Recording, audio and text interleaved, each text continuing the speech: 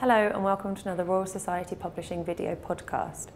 Today we're talking to Professor Peter Sadler, who recently guest edited an issue of Phil Transet on the photochemistry of metal complexes. Peter, can you tell us what we mean by a metal complex? Well, a metal complex, as I can illustrate with this model, it's a very good time to be asking what a metal complex is, because it's 100 years since Alfred Werner won the Nobel Prize for really just telling us what a metal complex really is. Over 100 years ago they didn't really understand, but a metal complex is a metal ion, and I've got a brown metal ion in the middle here, a metal ion plus what we call the ligands. So these other coloured balloons are forming bonds with the central metal ion here and forming what we call a metal complex. And it illustrates that a metal ion is not naked when it's in solution. Even if we dissolve common salt, sodium chloride, in water, we would have the sodium ions in the middle, and around it these would all be water molecules stuck to the sodium ion.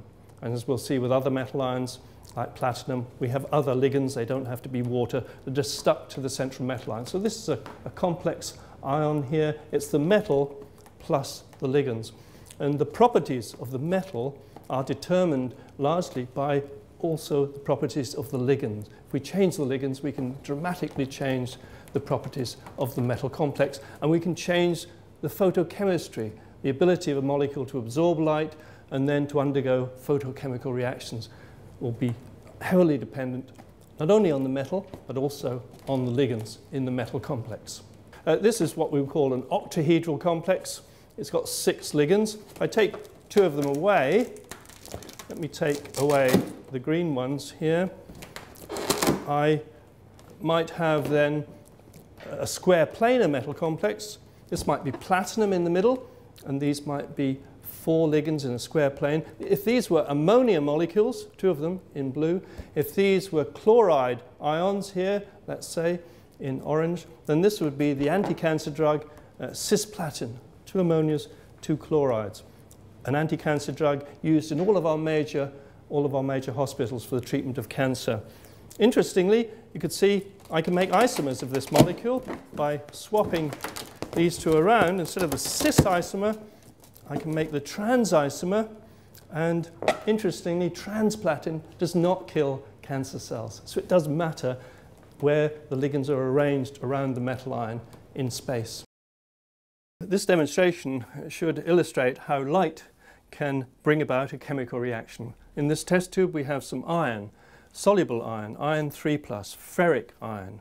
This is the sort of iron you find in nature. Often it's insoluble as sort of rust, but microorganisms, for example, in the sea can solubilize the iron 3+ in this sort of form by excreting so-called siderophores. And then they want to turn the iron 3+ into more reactive iron 2+, and they can use sunlight for that. And we'll try to show you how light can turn the iron 3+ into iron 2+. And Nicola is going to demonstrate that. She's going to add a reagent that can detect the iron 2+, and hopefully will show you that light can indeed initiate chemical reactions of a metal complex.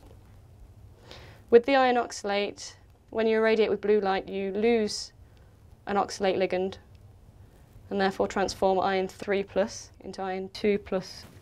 So here we have the lovely Prussian blue colour, and there is what it originally was. So what happens chemically when we use light to activate metal complexes? I can illustrate that again. Let me make this octahedral platinum. This is actually the sort of research we're carrying out in my research group at the moment. We could have platinum with 6 ligands, octahedral platinum. This would be platinum 4+ now. And we synthesize molecules that are unreactive. They don't kill cancer cells at all, and we hope they'll be harmless when they're put into the body. We hope they'll then go into cancer cells, and if we irradiate those cancer cells with a light beam, and we can do that selectively so we only hit the cancer cells, then we can photoactivate this molecule to make it reactive and kill the cancer cells. And what happens then is that the light is absorbed, the molecule changes its shape, and that's the thing about light. You put energy into the molecule, it changes its shape, the bonds change in energy, and we can convert this from octahedral platinum 4+ to square planar platinum 2+, the sort of cisplatin type drug that I just showed you that does kill cancer cells. So this is really something that you might see in therapy in the future, photochemotherapy. How do scientists study the photochemistry of metal complexes? Well, the study of these molecules is of course interesting. When we realize that when we shine light on this molecule, things can happen very, very quickly. Within a millionth of a billionth of a second, or a thousandth of a billionth of a second. That's a time scale of femtoseconds or picoseconds. Very, very short time scale. The light is absorbed and the bond lengths can change. The shape of the molecule can change. We call this an excited state molecule. We put energy into the molecule, the electrons have moved into different areas of the molecule. After it's electrons that are making bonds, electrons are determining how strong this bond is. If I now change the electron distribution, I might weaken this bond. This ligand then might come off. So we are changing the reactivity of the molecule in the excited state on a very short time scale. So we need new methods of studying such events on a very short time scale.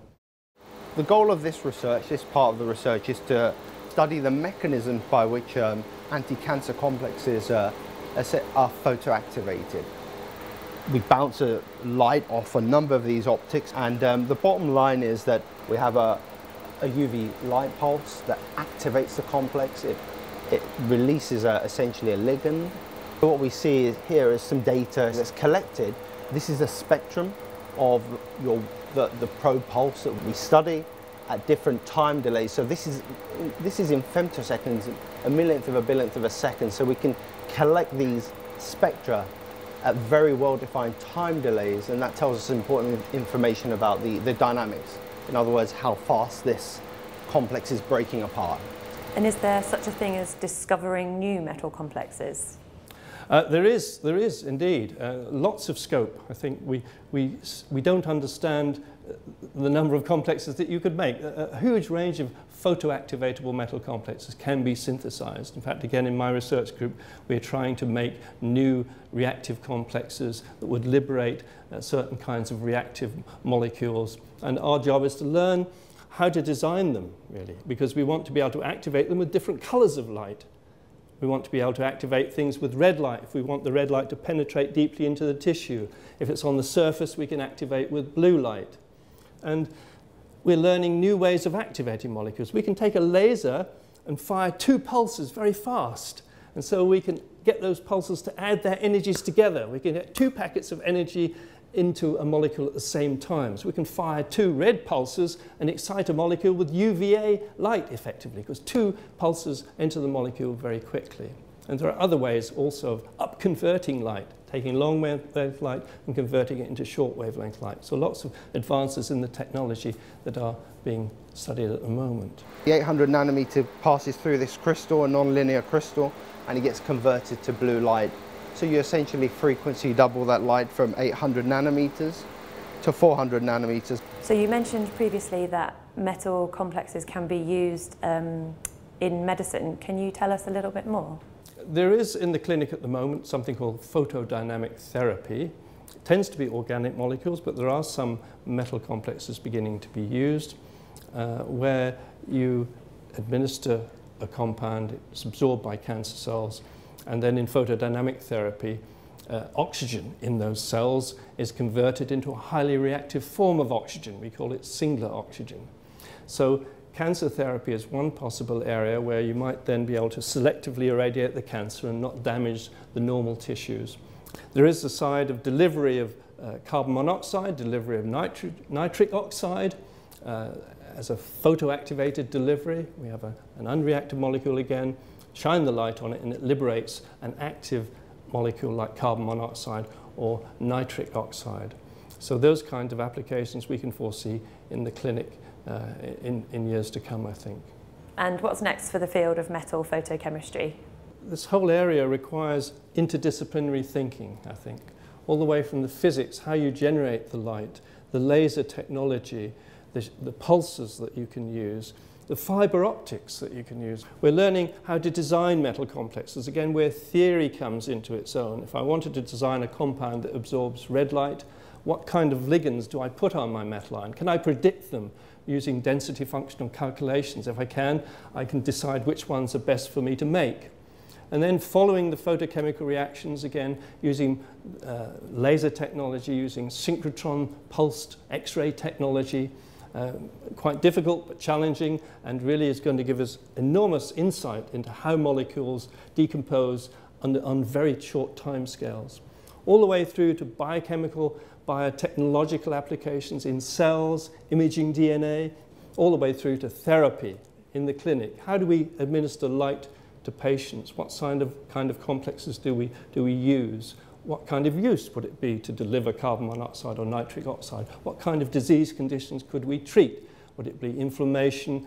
Is it going to be vasodilation of the blood vessels? Is it going to be in transplant therapy? Maybe there are many other applications that are really, at the moment, only just beginning to be explored. Again, we need this interdisciplinary approach between the clinicians and the medical people and the biologists and the chemists and the physicists. Really quite an exciting array of interdisciplinary technology. Thank you very much, and thank you for watching.